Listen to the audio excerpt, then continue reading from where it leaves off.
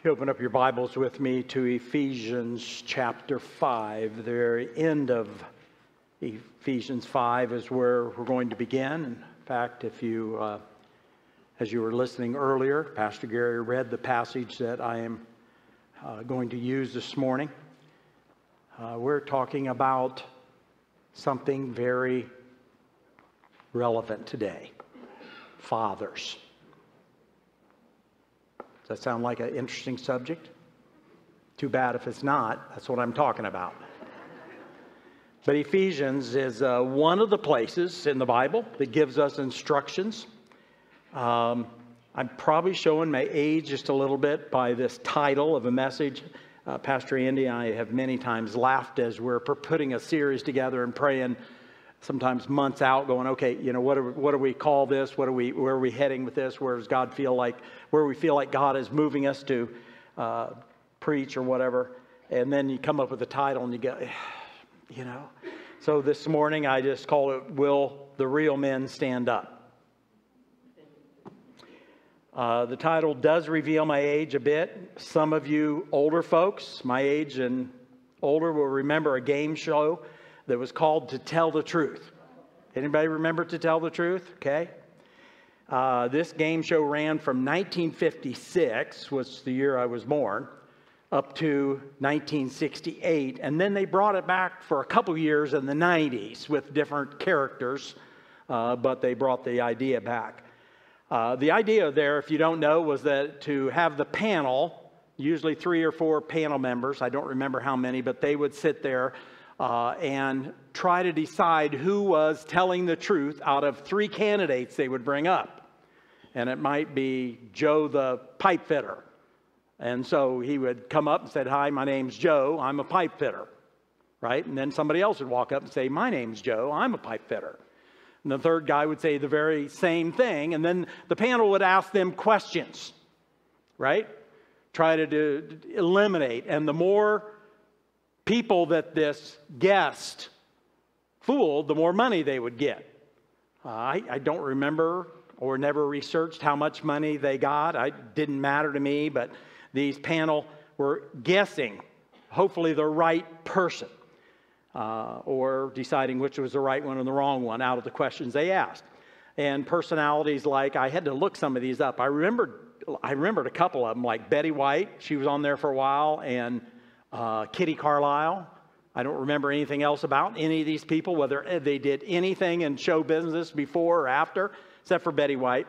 But Tom Poston, Betty White, Peggy Cass, Gene Rayburn, Phyllis Newman, Kitty Carlisle, probably others too.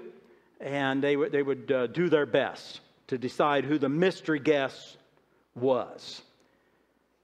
But let me say why that came to my mind as I read this passage, and the Lord said, this is where you're going to preach today. Whether you realize it or not, there is a real reason why the world is trying to figure out who real men are today. There is a void there in our homes and single parent homes, and a lack of men in our society that step up and take care of responsibilities. And the world, as we know, the world we live in, would define manhood and men in one way, but the Bible shows us the best way for men to be. So what type of father should we be? What type of man should we be? So the title, Will the Real Men Stand Up, came to my mind. I did some research, and a book popped up in my research by a man named Weldon Hardenbrook. And he's written several books, but his first one he wrote back in 1998, quite a few years ago. And he called it Missing in Action, The Vanishing Manhood of America. He's written one since, a sequel to that. It's not getting any better if you wonder what the statistics are. But with a great deal of humor, I believe, this Weldon Hardenbrook talked about different male role models as he sees them being promoted in the world today. And he named several of them in his book, which I thought were great here. First one he calls the macho maniac dad. Now, this is an image portrayed by the Rambo, Dirty Harry, Die Hard, Terminator films and action films out there, right? This is the model of the man who denies his feeling, keeps everything inside, never apologizes, tries to portray an aura of toughness. Then Hardenbrook talks about a kind of man he calls the great pretender. Now, this is what he called the Archie Bunker type. Now, if you're younger, you'd say, who's Archie Bunker, right? He's the type that builds himself up by looking down on others as incompetents. He's irritable, moody, filled with feelings of inadequacy, but never seems to be able to come to terms with them. Hardbrook talks about another type. He calls the next type the gender blender. And these are those people that are not sure when you see them, whether they're male or female. They're in our society today. Many in music industry, celebrities, and others portray a mask of their masculine identity. And so Hardbrook says something seems to have been lost somewhere, biblically speaking. For years, I added one to Hardbrook's. He didn't use this one, but I have. For years, I've been seeing a father portrayed on media and TV I would call the bumbling idiot. These are the clueless losers. Now, I'm not going to name the sitcoms that you come from, but there are multiples. These are clueless losers that in evening sitcoms who hang their heads, they're scolded by their wives, lectured by their children. If you watch TV very much, you would wonder if there was such a thing as a competent, responsible male role model. That's the world we live in. So if you get your model for manhood from media, you will be very confused. We should be getting our role model from Scripture. And you and I will be looking at following God's original design for life and what it really means to be a man. So today, as we look at our Scripture, we're going to reread that. You follow along from Ephesians chapter 5, verses 31 through chapter 6, verse 4. For this reason, a man shall leave his father and mother and be united to his wife, and the two shall become one flesh. This is a profound mystery, but I'm talking about Christ and the church. However, each one of you also must love his wife as he loves himself, and the wife must respect her husband. Children, obey your parents in the Lord, for this is right. Honor your father and mother, which is the first commandment with a promise, so that it may go well with you and that you will enjoy a long life on the earth. Fathers, do not exasperate your children. Instead, bring them up in the training and instruction of the Lord. What are we going to do with that? Well, several things that I see that the Lord brought to my attention as I was looking through that passage, and honestly other passages and other places of Scripture that I'll share this morning. But whether you are here as a man and you are single, married, with or without children, this is the model for a man. The Bible tells us first in Romans 12:2, do not conform any longer to the pattern of this world, but be transformed by the renewing of your mind. Then you will be able to test and approve what God's will is. It is His good and pleasing and perfect will. See, a man of character does not conform to the world around him. He conforms to the image of God. He models his life after the heart of Jesus. He longs to have qualities and character of Jesus. He has gone beyond just wanting to avoid sin in his life. He's concentrating on the quality of life Jesus lived before us and trying to model that. A godly man wants to imitate the heart of Christ. He wants to have a heart that is transformed. When we start out and we say, Lord, forgive me, come into my heart, forgive me of my sins, and we make that salvation moment, regeneration begins to happen. And the process that we read about and see in the Bible is what we in the Western Church and many other places call transformation. We are slowly changed into His likeness. That sometimes is painful, because giving up self to doing what Christ is calling us to do is not easy. But the Holy Spirit, and Pastor Andy talked about that, the Holy Spirit indwells at the moment of salvation. The Holy Spirit comes in and begins to work. Sometimes we don't even realize it, but pretty soon we go, oh, I used to do this, but I don't do this. Now, it's not because there's a set of rules out there, do this and you'll be holy, and don't do this, and you won't be, or either or. What it really comes down to is, as we walk with the Lord and in fellowship with Him, and we read and know what the Word of God says, something dynamic happens in our life. We can't help it. We're being changed. We're being transformed. He wants us to have a transformed heart. He wants what is going on inside to match the image of what He projects on the outside. It's an inner transformation. It's genuine, without hypocrisy. He encourages and builds up. This man that walks with the Lord will try to encourage and build up his wife and children and doesn't tear them down, for he strives to live up to what the Scripture says. Father, do not, this is from Colossians 3:21, fathers, do not embitter your children, or they will become discouraged. I tried not to discourage my children yesterday. My 3 kids got together and they did this beautiful thing. Right, Nicole? And they said, hey, guess what? Mom and Dad, for Father's and Mother's Day, we're giving you a present. Great. I'm thinking golf balls. Yeah. Wow. No. It was a photo session with 7 littler kids, right? And all the families and everything. And it was so much fun. I tell you what was the best part is, the wind was kind of blowing lightly, but it was beautiful. It was a sunny day, and we're in the shade, and they're taking pictures, and I know we're smiling so well. And all I could think of was Fabio with his hair going back. Okay, I didn't quite achieve that. Some of them had hair blowing around, but I just very kindly said, thank you guys, this was so meaningful. It will be someday, I'm sure. But we had fun. I hope. Some of us did. You know what? A real man of God doesn't care what everybody else is doing when they act like a real man should and live with integrity and strength. These kinds of fathers that we're talking about today are the kinds of fathers who make a difference in the lives of their children and wives and in the world. Why? Because they know Christ is being reflected in their life to some level.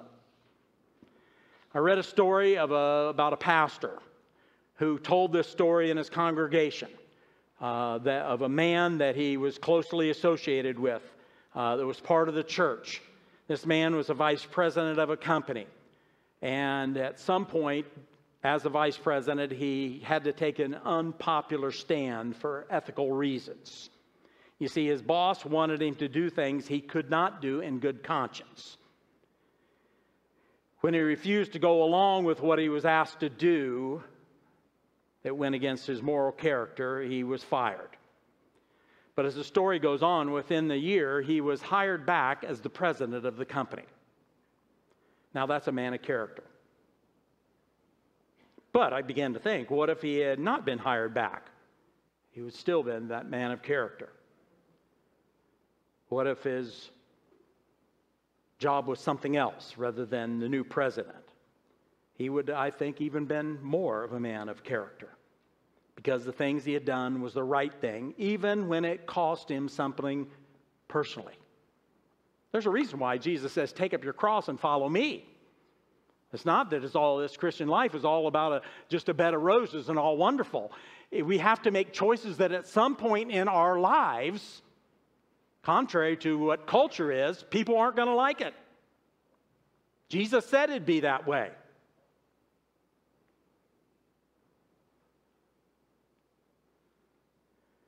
When people look at your life, what is the defining characteristic that they see? I'm talking especially to men today, but for ladies as well. For men, do they see someone who loves football and sports? Nothing wrong with sports. I love sports. but is it what defines you? Do they see someone who is aggressive and willing to do whatever it takes to get ahead?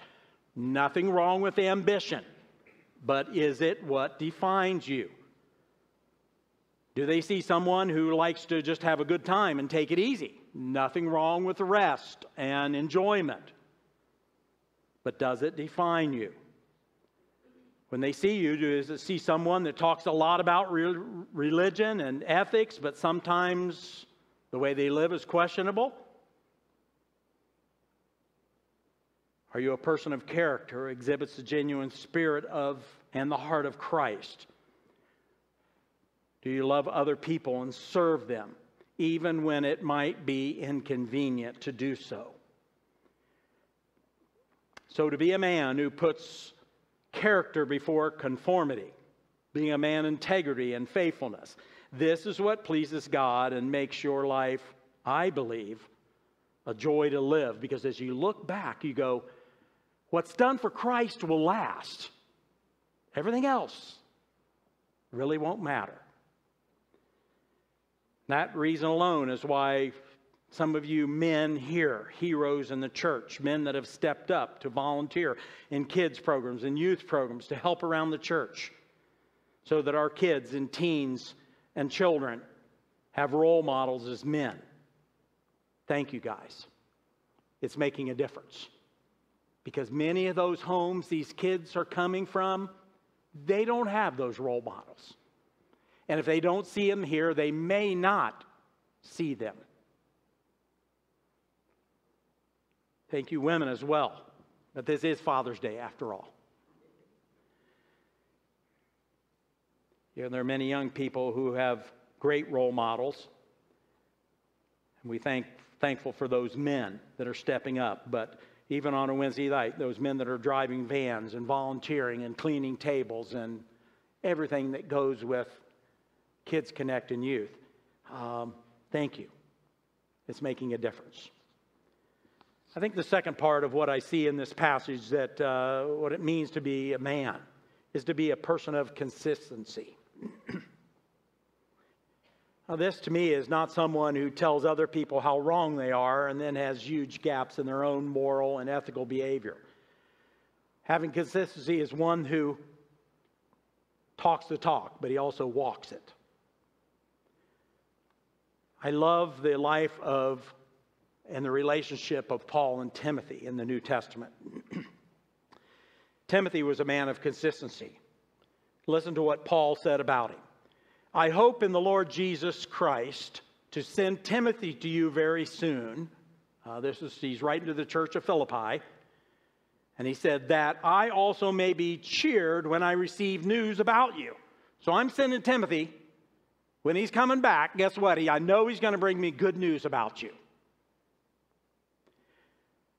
I have no one else like him who takes a genuine interest in your welfare. For everyone looks out for his own interests, not those of Christ Jesus. But because those are in Christ, guess what?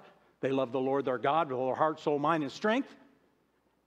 And then they want to serve and not be served. Yeah? So when you see a man like that, you know it's a one of integrity. Timothy was consistent. Timothy had proven himself because he was consistent through his life, through various trials that he faced, even along with the Apostle Paul. He didn't run when others did. He didn't deny his faith in order to avoid suffering like some of the companions Paul had earlier. He stayed the course through the good and bad times. The third thing that came to my mind as we looked through some of these passages of Ephesians 5 and 6, so we're going to be a man that God intends us to be. We need to be a man of authenticity. What's that mean? One that is true to himself and to his nature, yes, but one that hasn't let the world squeeze him into some mold. He doesn't try to be someone he's not. He lives out his God-given masculinity. He understands that God has made him male for a reason. He's not just a human body with different parts than female, but every cell in his body is different. He's not a little bit different, he's a lot different. God's made him that way. The way that man thinks and feels is different than the way woman thinks and feels, and it's supposed to be that way. I don't know why this came to my mind, and I haven't seen it in years, but actually I came in this morning. I was reading through my notes, and I thought of the movie My Fair Lady. That's a blast from the past, right? But if you remember in that movie, the professor and his assistant sing a silly song entitled A Hymn to Him. And in it they ask the question, why can't women be more like a man? Some of the lyrics go like this. Would you, I had to look it up on the internet because I couldn't remember all of them. I just remember the story. But it says, would you be wondered if I never sent you flowers? Or would you, excuse me, I can't even read my own writing. Would you be wounded if I never sent you flowers? If I were hours late for dinner, would you bellow? If I forgot your silly birthday, would you fuss? Why can't women be just like us? And there's a reason, isn't there? Well, of course, a woman is not a man, and neither should she desire to be. And it's just as ridiculous to expect a man to act and react like a woman. Either way, it's ridiculous. There may be times when maybe, I confess, maybe as wives, you wish your husband was more like a woman so at least you could understand him. But it's not going to happen. Our culture's attempt at making us unisex is against God's design and devalues the worth of man and woman. A man should celebrate her husband's masculine nature, compliment him, enjoy him being a man, not trying to change him into something else. His value is partially in being a man. And that doesn't mean he goes about dragging his knuckles on the ground, guys, and drooling. That's not what it means. It means that he lives out his glorified masculinity the way God intended him to. So to live out your masculine nature means that you provide for your family, you take responsibility, you protect and nurture your family, you do the work that needs to be done, you provide a sense of security and strength. It is disconcerting to me that psychologists are finding that one of the major problems in our culture is the absence of the male in the home. Duh. Time magazine article from a few years back had a feature story on the disappearing dad. In this article, this is over 15 years ago, so studies of young criminals have found that more than 70% of all juveniles in institutions come from fatherless homes. Children from broken families are nearly twice as likely as those of two-parent families to drop out of school. More and more homes have absentee fathers. Way back in 1960, 17% of the children were living apart from biological fathers. By the year 2000, it had doubled to over 40-some%. And latest things that I've seen, it's gotten worse and it's closer to 50%. During the same period, juvenile crime has went through the roof. These missing men are not only men in biblical sense, they are boys, barbarians, and predators because they have no model. So they wonder about avoiding responsibility. And the psychological problem is clear to see. It's caused by an absent male figures in the formative years of a child's life. That's enormous. And people ask, why do you put so much emphasis on children's and youth ministry? It's where our culture needs us. I say this, men, please know that you're valuable. No one can take your place. You're not only important as a physical welfare of your children, you're important in a psychological warfare that's going on. So but spend time with your children. You may give them many things, that's wonderful. But if you're not giving them your time, it won't mean much. Children, guys, are your greatest life's work. Your children deserve the investment of your time. They deserve to live in a home where a man of the house is living example of the life and love of Jesus Christ. That's how we should define what a man is. And then lastly, I would say that a man should pray for his family. I've decided to end this service today and this time with putting a list of 8 things that I've had in my last 2 Bibles. I've had this one for about 17 years. And when the pages start falling out and I can't glue them in, I'll get another Bible. So I know this is the second Bible I've had this in. So I'm guessing for the last 30 years, I've had these 8 things in the back of my Bible to remind me of what I need to do and be for my family. And I'm going to put some of them up. And I said first, a man would pray for, let's back up. There you go. Man would pray for my spouse and then for my children and grandchildren. Okay. Then the next slide has 3 on there. The first 3. Things that I began praying for my children over 30-some years ago. Now some of them are grown, but I don't stop praying those things because they're still important. But now I've added a layer of grandchildren. I know what it would be like as men of the church to begin to pray some of these types of things. You make your own list, but to pray some of those things over some of the children that we are ministering to here at Lifeway. 1, that they should choose to follow Jesus. Most important. Number 2, that they would marry a godly spouse. I don't know about you, but we began praying for my children's spouse before they even thought about dating. Sounds weird, doesn't it?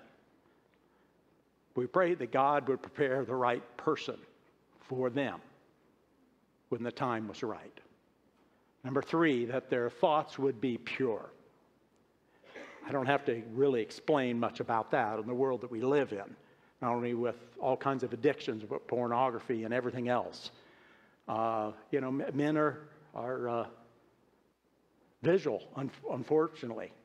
So we have temptations that are different sometimes than you women do. But that our thoughts would be pure. Amen? Next slide. Number 4, that they would choose friends wisely. So important, especially in formative years. Help them. Nurture friendships with positive people where you know their parents and you know what's going on. Yeah, you can get involved there, mom and dad and grandparents. Number 5, that they would learn to manage money. Money can be an addiction too. But if you go down the wrong road and get too much trouble, it controls your life. So number 6, that they would have the courage to do what is right. Put that in there because that kind of fills in the gaps of other things in life. Number 7, that they would make a difference in this world. You know why? Because this life is not about us. If you don't believe me, read Rick Warren's book, The Purpose-Driven Life. The very first line, it says, guess what? It's not about you. So if you're a follower of Jesus, it is about loving others, serving others, and being in a relationship with the Savior who through the Holy Spirit would infill you so that you could do the work that I've called you to do. So if you think it's about you, baloney.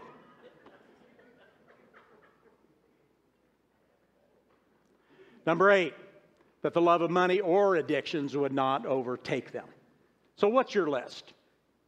It may be longer, shorter, whatever, it doesn't matter. But I pray as men of God that you would pray not only for your kids and grandkids, your families, but that you would make an emphasis to begin to pray as well for those that we interact. You know, the little Henri, I didn't make it up, so parents don't get upset at me, but on that poster that's about VBS, it says on there different words in Australia for different words here, and it says children. You know what it says? Ankle biters. So when you run across an ankle biter, it's a little annoying. Have you thought about really praying for that ankle biter? Yeah? That would be something more positive than scolding them. Now you could share what the right behavior is in love. There's nothing wrong with that. But you see how we can make a difference and be an influence in a horrible, broken culture to a broken world that needs role models. Amen? Let's pray.